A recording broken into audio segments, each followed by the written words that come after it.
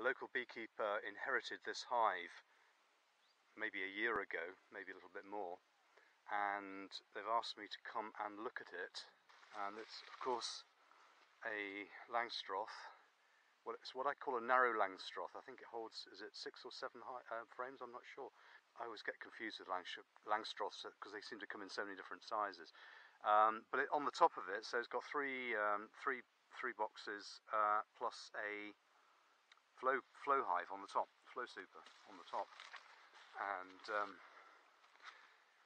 somewhat inevitably this wooden door thing on the Flow Hive is kind of jammed up and won't open easily, but we'll have to lever that open gently and see what's what inside there. Now we're well into, well, at the end of the season. It's the end of October, so it's well into ivy season, and of course, as I've mentioned in my other Flow Hive videos, ivy is the big enemy of the Flow Hive because it crystallizes really quickly. For those of you who don't live in Europe, ivy is heterohelix. It grows up trees. It uses trees for support. I can't see any quickly and easily. There's probably some on that oak tree there.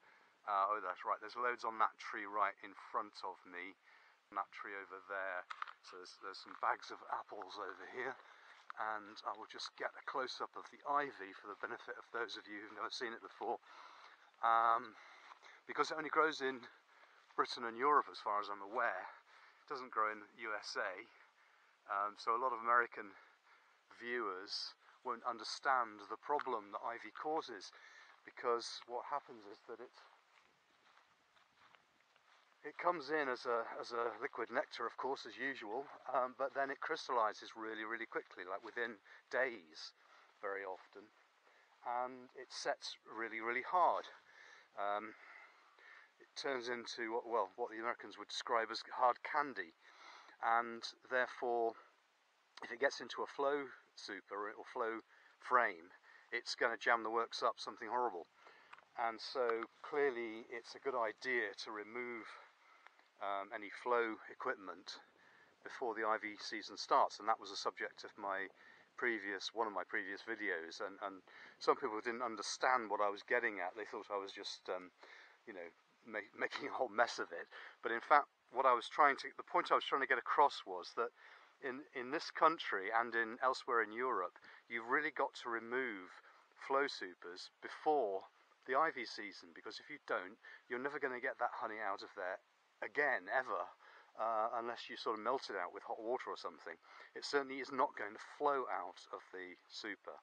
So anyway, I'm going to just pause the video for a moment, and I'm going to attempt to lever this door open and see what we make. So in fact this door here is not too difficult to remove. One of the knobs has come loose, but the other one's okay, so we can kind of pop it out. I don't have a full-size tripod with me, otherwise I'd be using that right now. There we go. So there's the usual earwigs. Now you'll be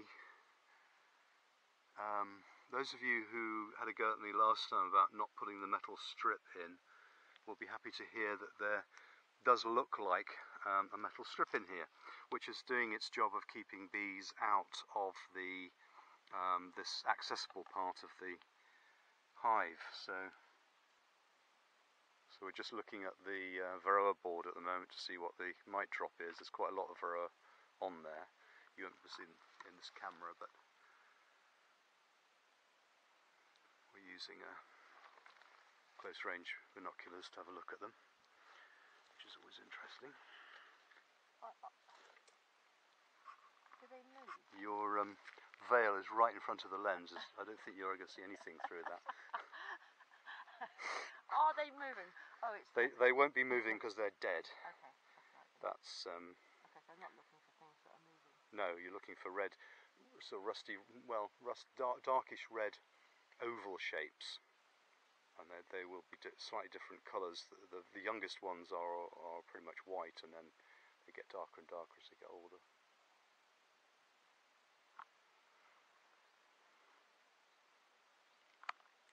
Can you see them? I'm not sure that There's one there, right at the end of that little stalk. So that's that size? Yep. Oh my god. About 2.5 millimetres. Oh my god, okay. There were quite a few over here. There's a couple there. A lighter, slightly lighter colour. There's a number over here. Okay, so it's like that big thing. I was thinking it was much smaller than that. Okay. No, they're quite visible, even with a naked eye. So last week you tried to extract one of them. Which that one? one and that one. Oh, okay, right. But I couldn't get But nothing came out. Well, No. okay, the reason for that is that almost certainly there's nothing in there. Right. Because if you look through the window on the side here, you can see all those cells are open. Right. And in fact, worse than that, probably what you've done is leave them in the open position, Okay. whereas you should have closed them up. So I think that would be the first thing to do, Okay. would be to close those. So you need to put the lever in the lower slot.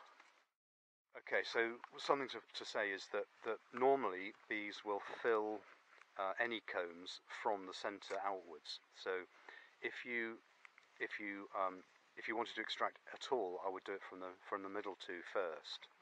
Okay, because that's the reason I assume is why they put the window here. Well, obviously, where else would you put it, really? Yeah. So the thing with having a window here is that it only gives you information about this end comb. Yeah. Right? But just because the end comb is not capped, it doesn't necessarily mean that the centre combs are or are not capped. It tells you nothing about the centre combs, actually, except that if this one is capped, then you can be pretty sure the others are as well. That's the clue. The fact is that you've attempted to extract some stuff from here, and in fact, obviously, well, it certainly appears like there was nothing in it in the first place. So it may be that because they're on a total of 4 boxes, they've probably managing quite happily with their bottom 3, and they're not really fussed about what goes on in the top one. Or it may be, in fact, that they put honey into the centre frames up here, so we'll find that out in a minute. But I think the first thing to do is to reset the 2 outer ones, which are presumably the ones you... Okay, so that's taking this off. So you can take that out, I might have to take the gloves off which is to do it. just basically brute force. Or the roof may need to come off, I'm not sure. Did it? Maybe it does. Did it? No, look. No? I've done it, Oh, done okay. Right, you've done that. So you need the magic key, which you have. Go. Okay, I think that to me looks like the open position. Yeah. So what did you do first time round? Did you do it that way, or did you do it? I did that. That's what I did first, and then after I'd opened this and left it for quite a while with a little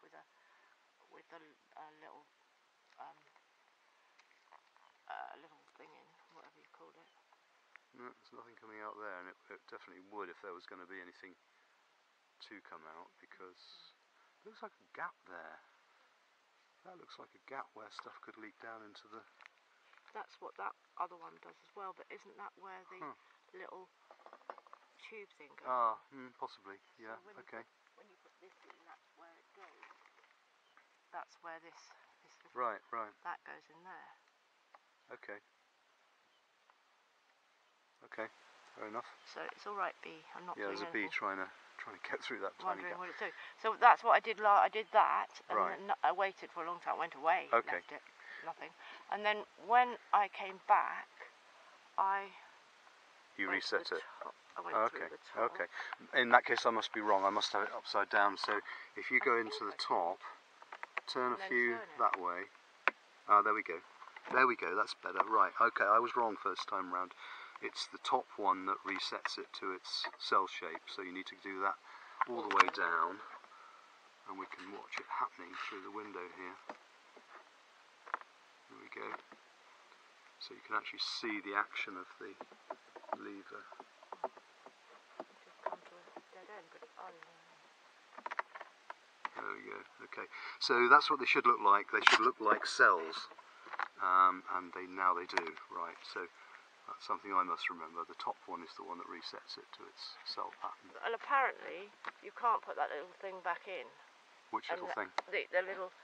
Oh, the cap. Right. The cap. Okay. You can't put the cap back in unless you've done it right. Okay. That's what it said on the. Gotcha. On the video. Yeah, I must learn to read instructions. I'm very bad at that. Well, I am too. I like learning from people. Yeah. Oh, it's much better, isn't it? I find. So shall we try the other? Well, we could certainly try one of the middle ones. Yeah, take your pick, and let's try one of those and see if anything happens. Because if anything's going to be capped, it will be one of those two. Be underneath. So Right. This one. That's a long way for honey to be in the air for bees to come and find it. But anyway, we'll see. Maybe there was another way he did it, but so numbering from the left, we're doing number 4. The guy on the video, he had a little. Okay. Well, that does seem to be something that in need of, well, I don't know, in need of improvement perhaps, is some kind of a manifold, so you can put all 6 of those in at once, like, tubes in, and then connect them all together with a manifold, and then take them into one container. So that way you don't have to do each one in turn, which means that you're cutting down on the time that it's exposed to bees considerably. I know, I'm supposed to be at the bottom. Okay. Oh, it's going through all the way. It's going through to there. It should go right to the end, but in fact, I'm told by my people who watch my video that you should do it in increments. Okay. It's okay, bees. We're just seeing what you're up to.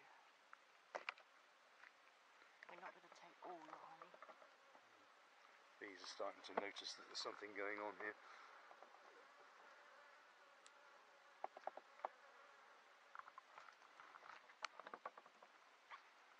Okay. So you're right at the end now. Okay, so that one theoretically is fully open in its draining position, and now we're looking for I can see something. any sign of honey coming down. Is that just my imagination? I'm willing it. We can do this and then I can... Now, the problem with not knowing whether it's sealed or not, of course, is that we don't know what the water content is going to be. Because if you try to store honey with too much water in it, like upwards of 18% or so, then it does tend to ferment, and of course that can blow the lids off jars and cause all kinds of mayhem. So when you can't see, and this is something else I pointed out in the video, was that you can't actually see whether or not the honey is capped on those central frames without actually lifting a frame out, which isn't ideal. So really you've got to rely on this window as your indicator, but that only tells you about the end frame. We can see now there's a load of bees have figured out that yes, it's cell shaped again, and they're inside there, I guess, well, who knows, cleaning out, I guess. They're trying to reconstruct, probably, I guess they're trying to seal up the edges of the cells where they've been broken by the mechanism, and it smells lovely. You can smell the mixture of oh yeah, wax and... yes indeed. So it's very slow. It's very, very slow, yeah. I did say that it could be better named as the trickle hive. Well, it might, in this, where you said on your last video about them going for ivy flowers, that whereas they wouldn't do that in a hot climate, would they?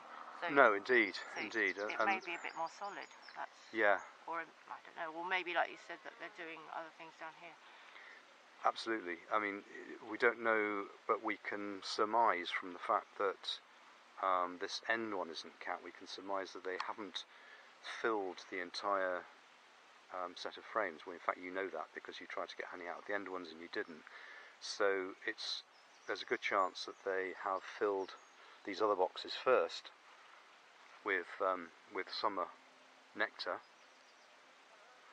and they haven't actually got around to putting honey into the flow box to any extent.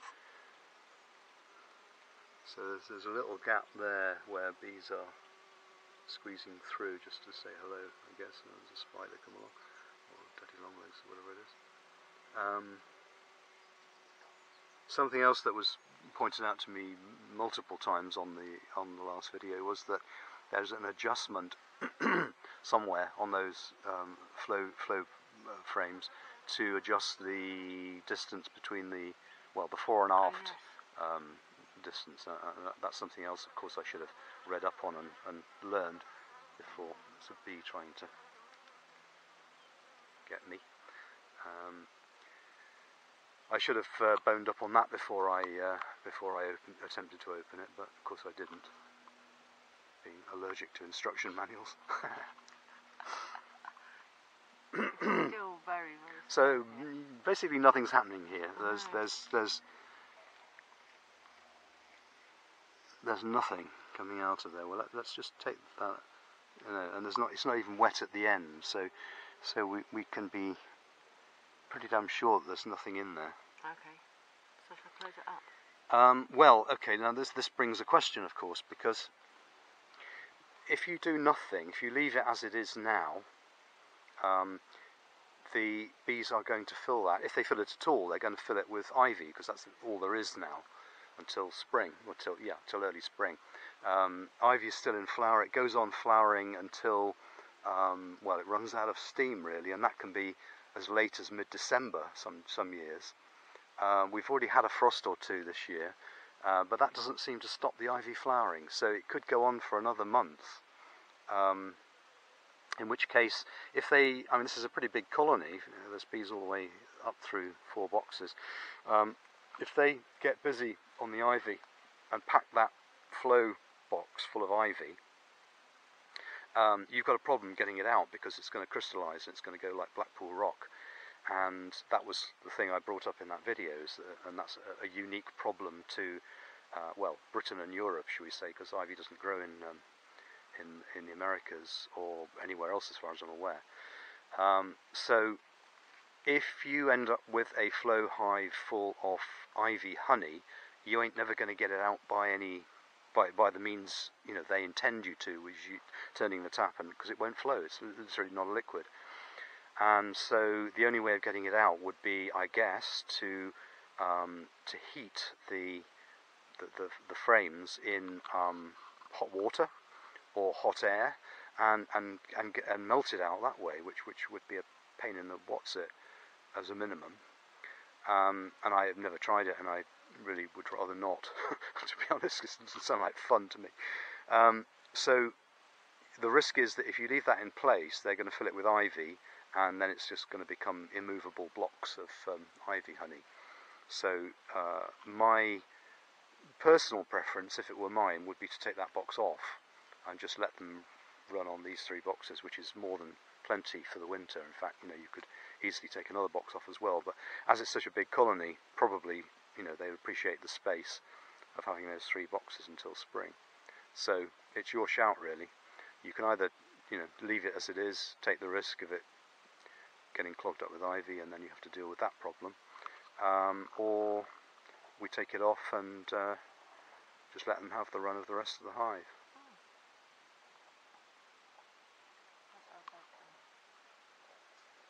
It sounds like a plan. Seeing as I don't know really what to do, it sounds like... Well, sure. Think I should try that one? Shall I close by all that means, now? yeah, go for it. Yeah, put the I would reset that one, and we'll try the other one. In the top and Process. so this would be the process. So I don't have to do that. Maybe. Yeah, they're right. Immediately come out.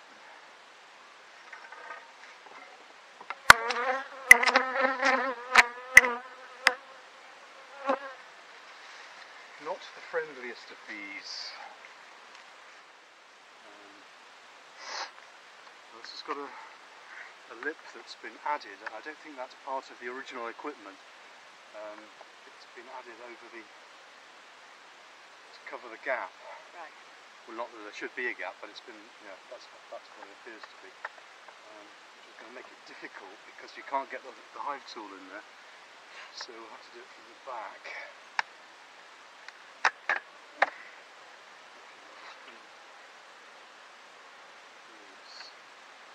Okay, so what's got to happen is that the crown board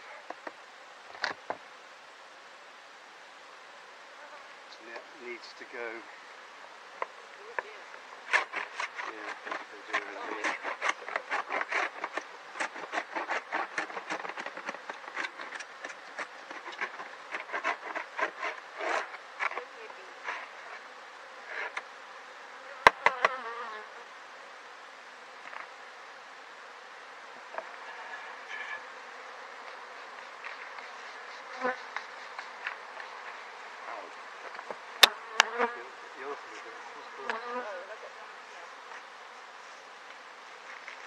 These are ferocious little bees, actually.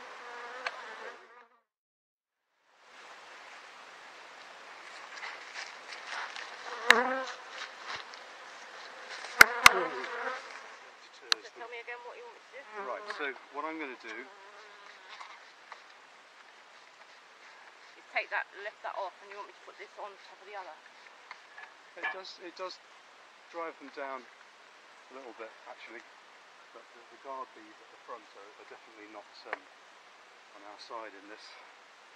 Yeah, so I'm going to lift this box. I'm going to lift this box, put it down there. You need to get that on top of there. On top of this, fairly sharpish. Okay. Yeah? Okay, bees. It looks like the queen excluder is going to come with me. So, okay, you ready? Yeah. 1, 2, 3. Hop.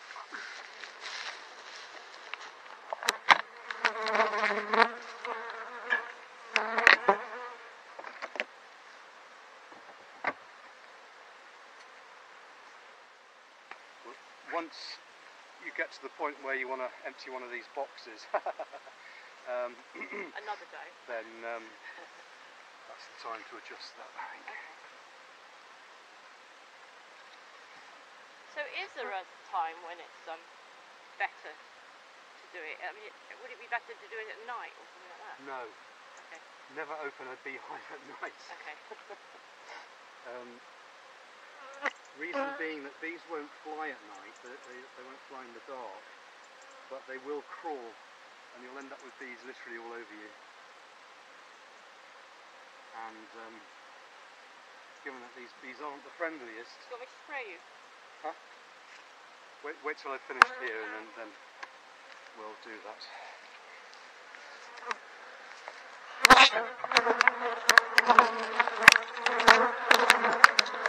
Yeah, these bees weren't at all happy at being disturbed.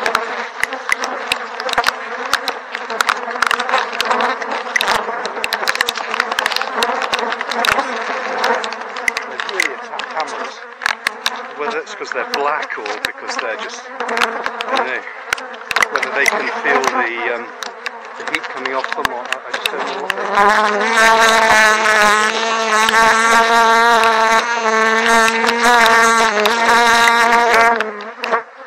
Another day, another flow hive.